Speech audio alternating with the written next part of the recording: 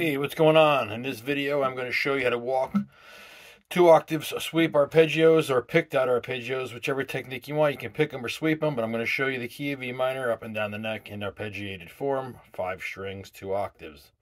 I'm going to begin showing you how they go, and then I'll try to show you a demonstration of them as well. So first, we're going to show you the beginning of them, starting with the root note on the A string of the pinky note. Here I've got a D, and I'm going to lead all these arpeggios with my pinky.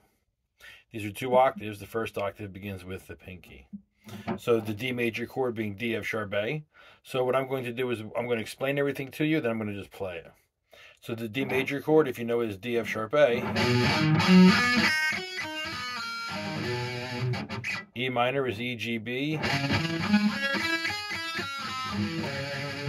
You have F sharp diminished is F sharp, A, C.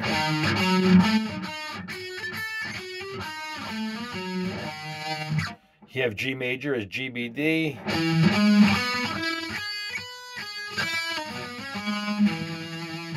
We get to the A, we have A minor, A, C, E.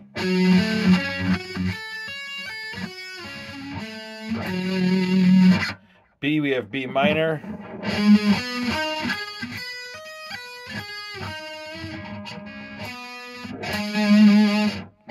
C, we have C major.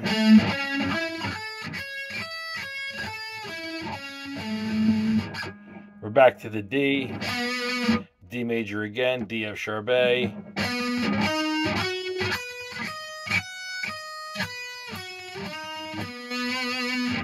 We walk to the E, we get E minor again.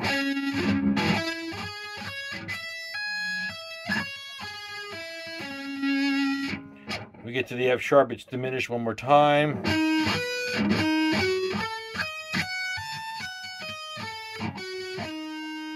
Finally, if you want to squeeze it in, if you can, you get a G major.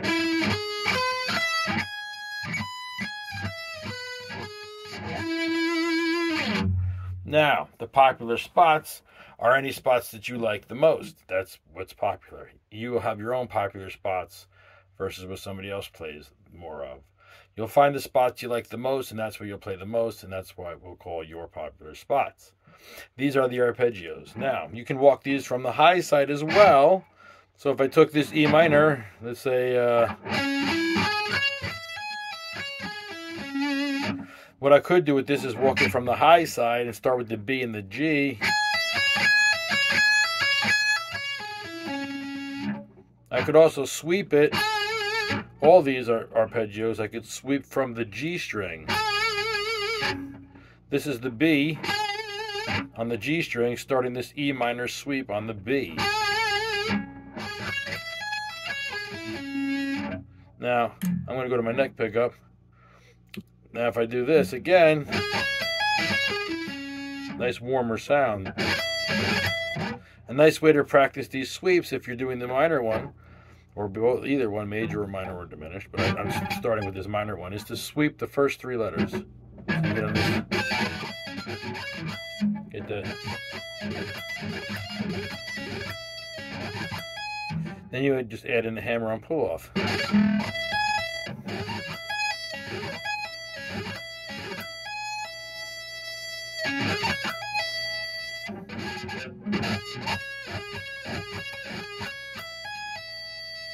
Then you continue on.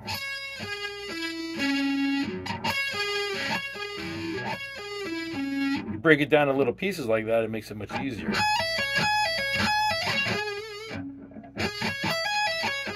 There's your first octave.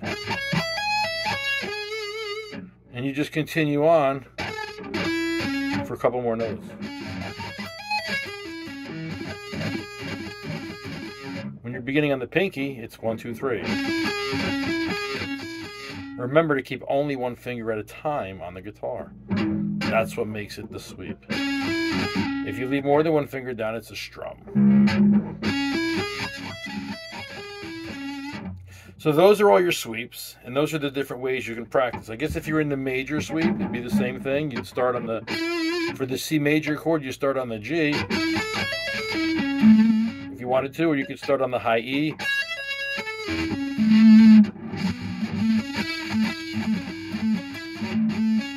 Same thing here, one finger at a time. On your rest hand here, you want your pick resting into the next string. That's why it's called the rest stroke. And that's what makes it the sweep. So there's a few different ways you can practice those. I gave you some examples right there. I showed you every single chord. Now, get to practicing. Learn your E minor sweep arpeggios. They don't take that long. Have fun, guys. I'll see you in the next video.